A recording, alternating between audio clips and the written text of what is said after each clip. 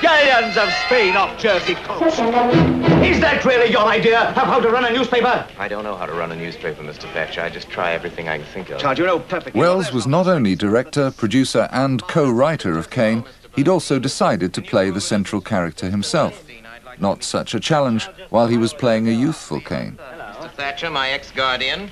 The idea was to look very young indeed younger than anybody ever could look. And my whole face was yanked up with pieces of fish skin in the way old ladies are fixed up nowadays. Yes, in that way. Yeah. I can't help feeling you must have been young sometime, Orson. I was, certainly 25 years old, but there's a sort of untouched look about that face you may have noticed that's impossible in real life. But the character of Kane ages from a young man to a decrepit invalid in his 70s. Transforming the 25-year-old Wells became the responsibility of an unqualified young man working as a sweeper of hair in the RKO makeup department. I had a little corner all to myself, and in that place I had clay and I had my tools and everything else, and I would spend as much time as I can creatively because it was important. Orson saw me playing with noses and ears and things like that, and he wanted to know if I could completely change his face. I said, sure. So he said, you're absolutely sure? I said, I'm absolutely sure. So what do you have to do first? He said, and I said, I have to take an impression of your head, the whole head.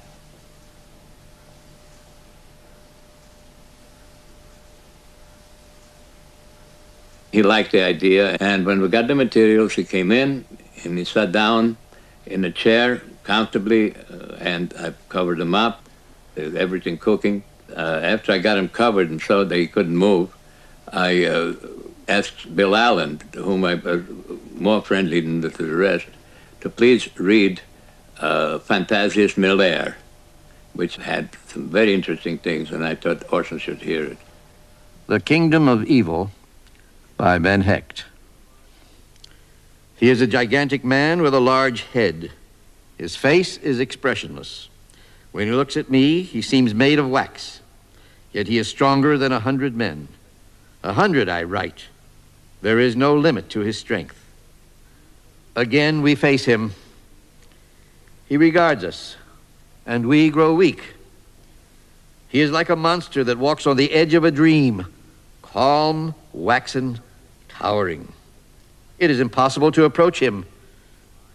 I think as we stand, is he alive?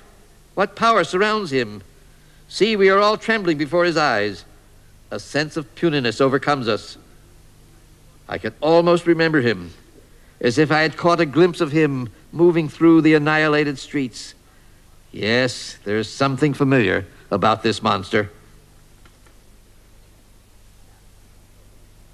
I made a cap to cover his head, and I disliked very much the idea of a man having a cap on his head, pushing his forehead like this, and with rubber over here. And all he does, he goes like that, and now he releases his face underneath, like I'm releasing now, for instance, and it doesn't go back like that. It goes back very slowly.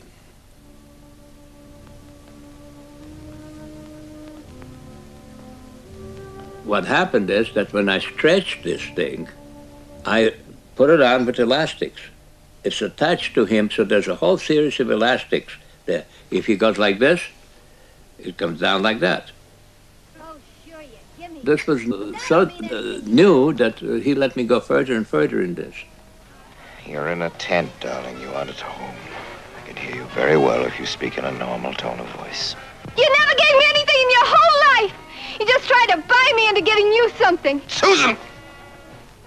If you really weren't qualified in those days, how was it the studio let you do Orson Welles' makeup? Because they didn't think he'd ever make a movie there.